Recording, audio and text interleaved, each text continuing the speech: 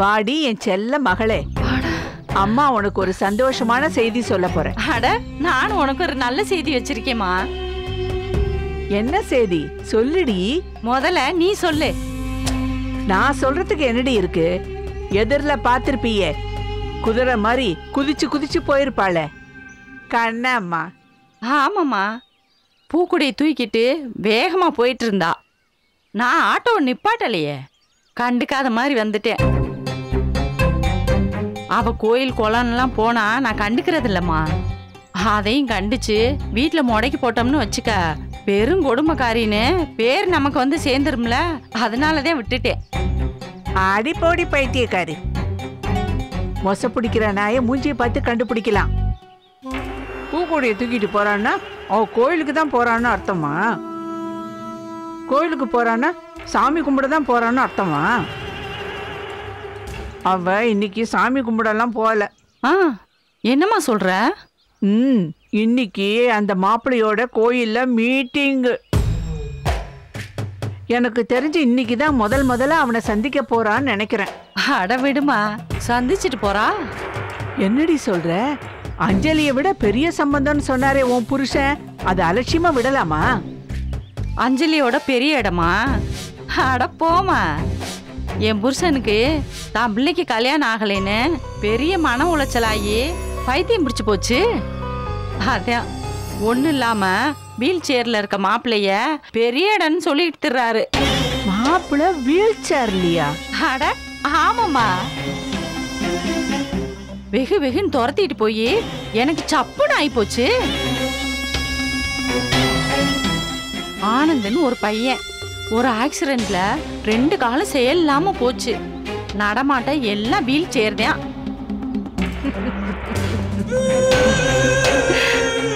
அட பாவமே, எனக்கு இது தெரியாம போச்சே. நான் வேற அந்த பையன் மாயாண்டி கிட்ட அவங்க கோயில்ல சந்திக்கிறாங்க, போய் என்ன ஏது பாருன்னு நான் அவனை உசுப்பேத்தி விட்டுருக்கேன். யாரு அந்த ஆனந்த அடிக்க மாயாண்டியா? நல்லா இருக்குமா உன் கதை? பலூன் உடைக்க அருவா எடுத்தது மாதிரி இருக்கு. விடுடி, அப்படி ஒரு ஆளை பார்த்தா மாயாண்டிக்கும் இறக்கம் வந்துடும். அடிச்சாலும் சரி விட்டாலும் சரி, இனிமே நம்ம அவன் வாழ்க்கையை பத்தி கவலைப்பட வேண்டியதே இல்லை. அது ஒரு வீல் சேருக்குள்ளேயே அடங்கிருச்சு.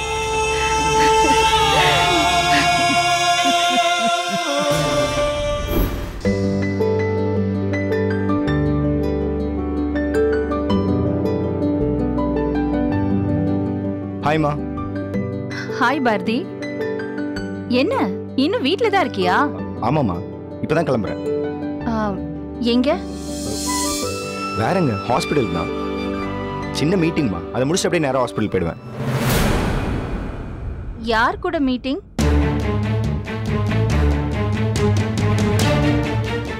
அது வந்துமா, இந்த மெடிக்கல் ரெப்னு ஒருத்தவங்க இருக்காங்கல்ல, அவங்களோட மீட்டிங். அவங்களாம் வெளியே பார்த்து முடிச்சிடணுமா, இல்லைன்னா ஹாஸ்பிட்டலுக்கு வந்து தொல்லை பண்ணுவாங்க. ஆச்சரியமா இருக்கே, ரெப்ப மீட் பண்ற பழக்கம்லாம் உனக்கு இல்லையே. இது என்ன புதுசா இருக்கு?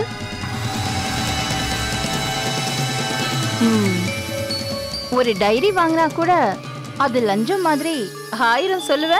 ஆமாம்மா, ஆனா இவரு என் ஃப்ரெண்டு, நட்புக்குன்னு ஒரு சில விதிவிலக்குகள் இருக்குல்ல. சரி, பார்த்து போயிட்டு வா. பாய்மா. பாய்ப்பா. By by. பாரதி, சமீப காலமா உன்கிட்ட ஒரு மன தடுமாற்றம் இருக்கே. ஒரு ஹார்ட் ஸ்பெஷலிஸ்ட், நீ இவ்ளோ தடுமாற்றத்தோட இருக்க கூடாதுப்பா. பாத்துக்கோ. அதெல்லாம் ஒண்ணும் இல்லம்மா, சின்ன நர்வஸ்னஸ் தான். Nothing to worry, I'll manage. பாய்மா. பாய்ப்பா. By. Soundarya, நீ இப்பெல்லாம் பாரதிய டவுட்ஃபுல்லா பாக்குறது தப்பு இல்ல? இல்ல, நான் அதுக்கு சொல்லல. நீ பேசிட்டு இருந்ததெல்லாம் நான் கேட்டுக்கிட்டு இருந்தேன். எங்க போற எங்க வர்றன்னு ஒரு சின்ன பையன்கிட்ட கேட்கற மாதிரி கேட்கற. Is grown up. அவனுக்குன்னு ஒரு லிபர்ட்டி இருக்கு. அதுல நாம மூக்க நுழைக்கிற மாதிரி உனக்கு தோணலையா? அவன் நிறைய உண்மையை மறைக்கிறாங்க, நிறைய பொய் சொல்றான். ஒரு பொண்ண காதலிக்கிறேன்னு சொல்றான், ஆனா அவ யாருன்னு சொல்ல மாட்டேங்கிறான்.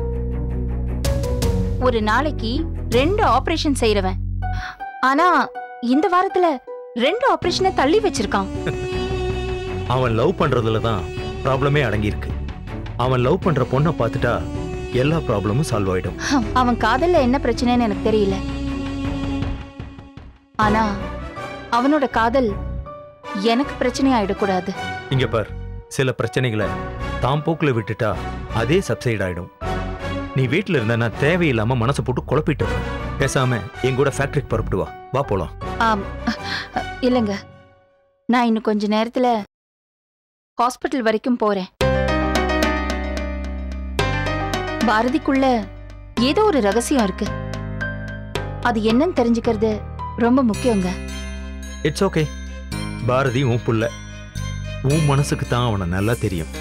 உனக்கு பிடிக்காத விஷயத்த அவன் எப்பவும் என்னைக்கும் செய்ய மாட்டான். ஓகே, எனிவே எனக்கு ஆஃபீஸ்க்கு டைம் ஆச்சு, நான் கிளம்புறேன். By.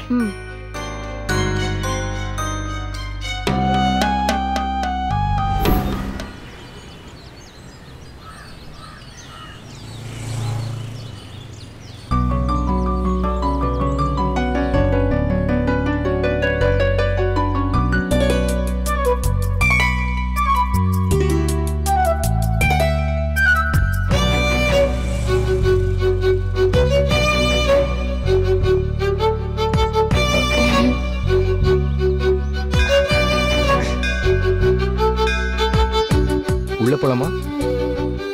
Come on.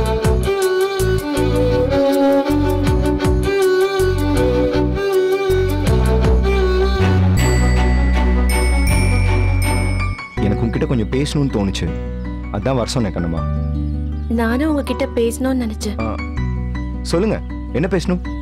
Doctor sir உன்னை கல்யாணம் பண்ணிக்க ஆசைப்படுறாருன்னு அப்பா சொன்னாரு. அது இரக்கமோ கருணையோ இல்லைன்னு என்னால புரிஞ்சுக்க முடியுது. என் மனசுல பட்டதை சொல்றேன், நீங்க தப்பாலாம் எடுத்துக்க கூடாது. தப்பாலாம் நினைச்சுக்க மாட்டேன். நீங்க சொல்லுங்க, நம்ம மனசு விட்டு பேசத்தானே வந்திருக்கோம். நீங்க எது வேணாலும் சொல்லலாம். வானவில் அழகா இருக்கும், கண்ணுக்கு குளிர்ச்சியா, மனசுக்கு எதமா. அதை பார்க்க பார்க்க அவ்வளோ அழகா இருக்கும்.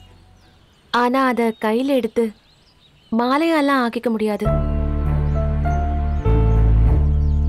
என்னை பொறுத்த வரைக்கும் நீங்க வானவில் மாதிரி.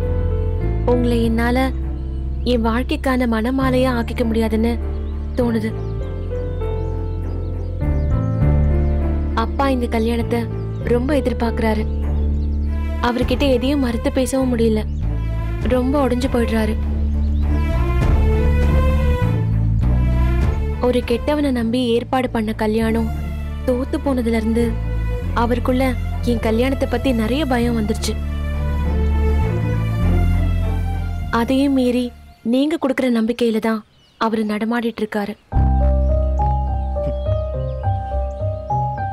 யாராவது கெடுத்துருவாங்களோ, இந்த கல்யாணம் நடக்காம போயிடுமோன்னு ரொம்ப கவலைப்படுறாரு. ஆனா எனக்கு உங்களை பிடிச்சிருக்கு பாரதி சார். நீங்க என்னை விட்டு ரொம்ப தூரமா இருக்கீங்க. நமக்கு இடையில உங்க அம்மா, அவங்களோட குணம், உங்க அந்தஸ்து, எங்க சித்தி, அஞ்சலியோட வாழ்க்கைன்னு இந்த மாதிரி நிறைய விஷயங்களும் நிறைய மனுஷங்களும் இருக்காங்க. இவங்க எல்லாத்தையும் கடந்து நம்ம கல்யாணத்தை யோசிச்சு பார்த்தா ரொம்ப மலைப்பா இருக்கு. கண்ணம்மா, தூரமா இருந்து பாக்குறப்ப மலை உயரமா தான் தெரியும். ஆனா எல்லா மலையிலயும் ஒரு பாதை இருக்கும். நம்ம அந்த உச்சியை அடையிறதுக்கு ஒரு வழி இருக்கும்.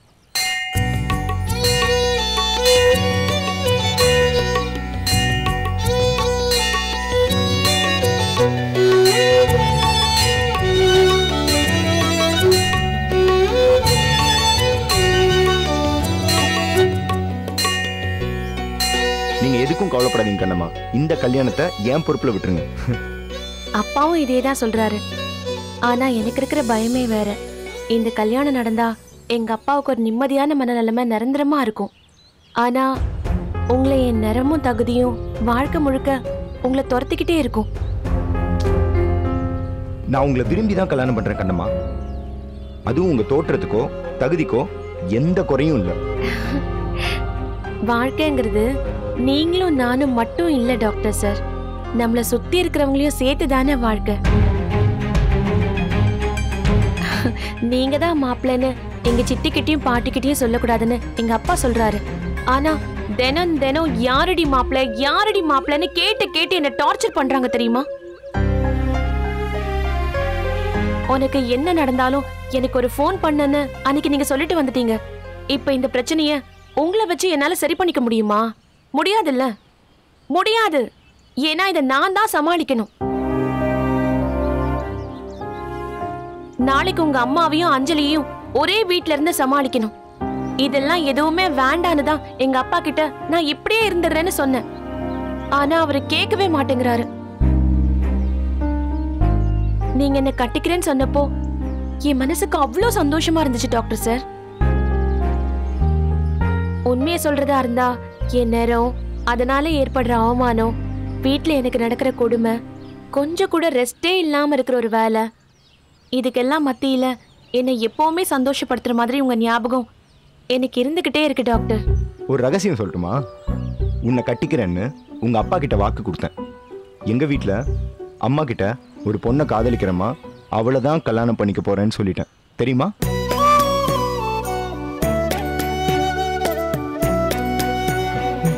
இப்ப பேசினதுல இருந்து எனக்கு ஒரு விஷயம் புரியுது. நான் காதலிக்கிற பொண்ணு எனக்கு ஐ லவ் யூ சொல்லிட்டாயா? ஐயோ, நான் அப்படி சொல்லல. என்னை எப்பவுமே சந்தோஷப்படுத்துற மாதிரி உங்க ஞாபகங்கள் இருக்குன்னு நீங்க தானே சொன்னீங்க. அதுக்கு என்ன அர்த்தம்? இல்ல, சந்தோஷம் எவ்வளவு இருக்கோ அவ்வளவு பயம் இருக்கு. இப்போ சொல்றேன், நீங்க ஓன ஒரு வார்த்தை சொன்னா கோடீஸ்வர பேர் அழகிங்க நிறைய பேர் உங்களை கட்டிக்கிறதுக்கு நீ நானு போட்டி போடுவாங்க. நீங்க நிம்மதியா வாழலாம். தினம் தினம் எனக்கு நடக்கிற பிரச்சனைக்கெல்லாம் முட்டு கொடுத்துட்டு பஞ்சாயத்து பண்ணிட்டு இருக்க வேண்டியதில்ல. அந்த கையை ஒரு நிமிஷம் கொடுங்க. ஒரு நிமிஷம் உங்க கையை கொடுங்க. உங்க கலர் என்ன ஒட்டிக்காது. கொடுங்க.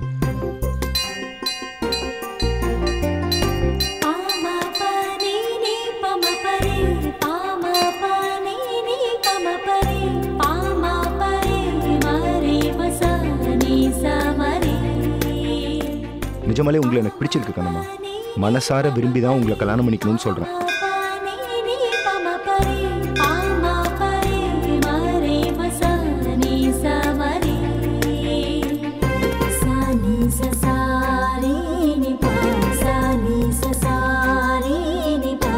என் வாழ்க்கையில எல்லா முடிவும் நிதானமா தான் எடுப்பேன். ஒரு முடிவு எடுத்ததுக்கு அப்புறம் பின்வாங்க மாட்டேன். கண்ணம்மா, நான் உங்க கையை பிடிச்சதுக்கு அப்புறம் உங்களுக்கு எனக்கும் தனிப்பட்ட வாழ்க்கையே கிடையாது. 2 பேருக்கும் ஒரே வாழ்க்கை தான்.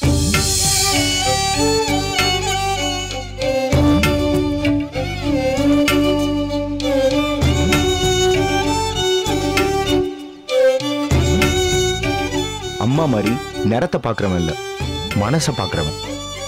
எப்பவுமே அழகுங்கிறது நிரந்தரமானது இல்லைன்னு எனக்கு தெரியும். இன்னும் மனசை பார்த்து பழகுற மனுஷங்க இருக்காங்களா? உங்களை என் வீட்டுக்கு கூட்டு போறது மூலியமா எங்க வீட்டுல இருக்க அந்த கருப்பு, சிவப்பு, அழகு, அசிங்கம், இது எல்லா சிந்தனையும் உடைக்க போறேன். நீங்க வேணா பாருங்க, ஒரு நாள்ல ஒரு நாள் எங்க அம்மா உங்களை கிட்ட வச்சு கொஞ்ச போறாங்க.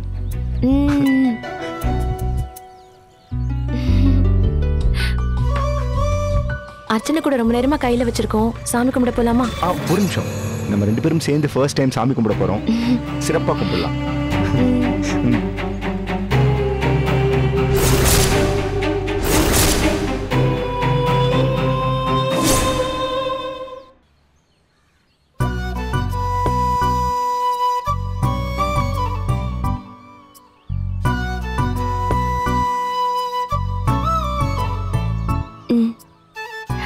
யார் பேருக்கு அர்ச்சனா? பாரதி கண்ணம்மா.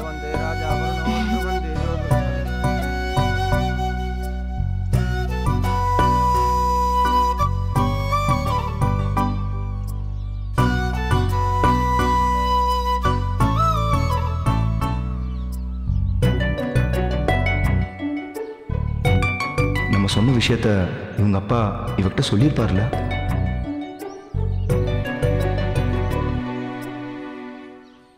கண்ணம்மா, உங்க அப்பா என்னை பத்தி எல்லாம் சொல்லிட்டார்ல? அப்பா என்னை பத்தி ஏதாவது சொன்னாரான்னு கேட்பாரு. அதெல்லாம் அவர் சொன்னாரு, எனக்கு ஒரு பிரச்சனையும் இல்லைன்னு சொல்லிட்டு அவ்வளவுதான். அவரை பத்தி சொல்றதுக்கு என்னப்பா இருக்கு? என்னம்மா இப்படி கேட்டுட்ட? ஒரு மாப்பிள்ள இப்படிப்பட்டவர் அப்படிப்பட்டவர்னு சொல்றது இல்லையா? அதுக்காகத்தான் கேட்கிறாரு. எல்லாம் சொன்னாரு. எனக்கு ஒரு பிரச்சனையும் இல்லை.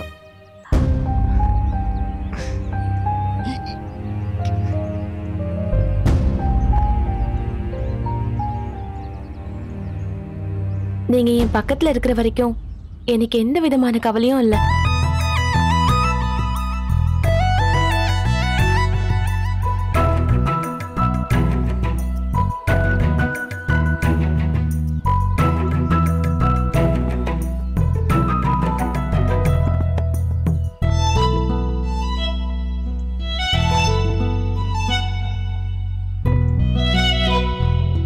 தாங்க, நான் இல்ல எடுத்துக்கிறேன். என்கிட்டே இருக்கட்டும். பரவாயில்ல, தாங்க. It's okay. நான் பாத்துக்கிறேன். இல்ல பரவாயில்ல. Okay, come on. It's okay.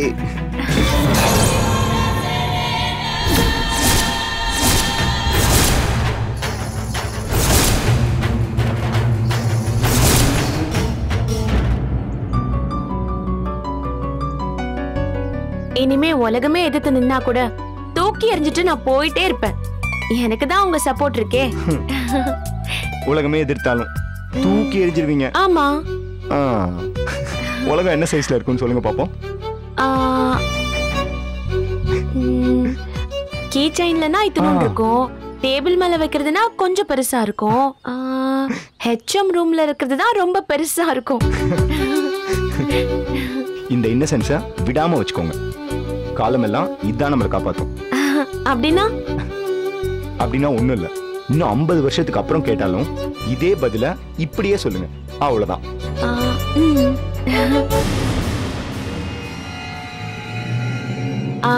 அர்ச்சனை கூட எப்படி கொடுங்க? இல்ல பரவாயில்ல இருக்கட்டும். இல்ல கொடுங்க. ஏங்க கல்யாணம்னா இது மாதிரி ஒரு சில விஷயங்கள்லாம் கத்துக்கணும்ல. என்கிட்டே இருக்கட்டும். கொடுங்கன்னு சொல்றேன்ல.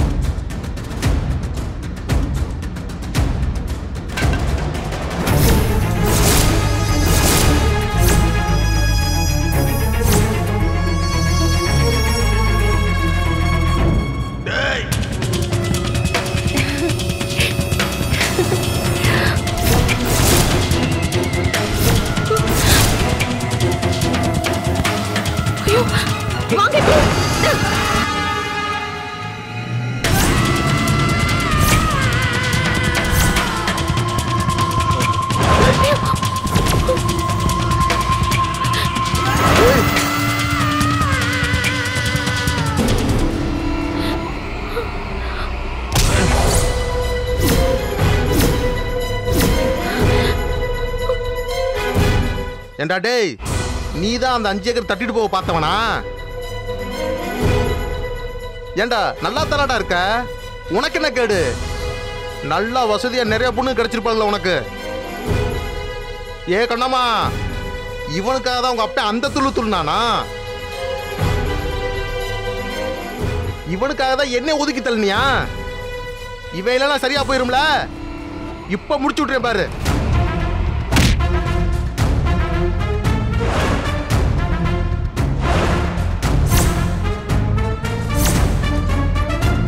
இல்ல மாயாண்டி, நீங்க தப்பா புரிஞ்சிட்டு இருக்கீங்க. டாக்டர் சார் நீங்க போங்க, நான் பாத்துக்கிறேன். இவர்தான் மாயாண்டி, எனக்கு பார்த்து வச்சிருக்க மாப்பிள்ள.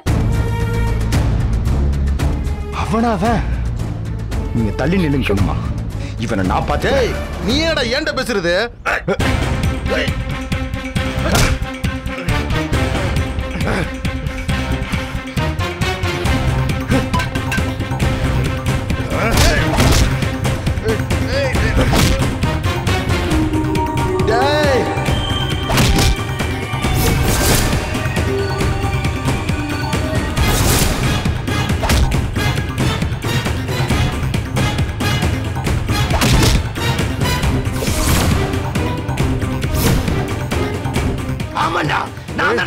கட்டிக்க போறேன்.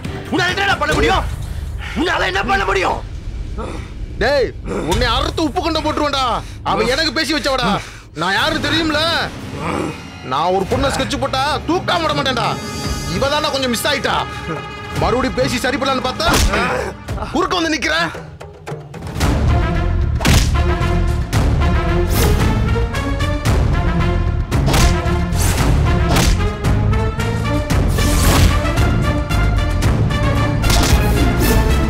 ஐயோ அவன் பயங்கர கொலைகாரன்.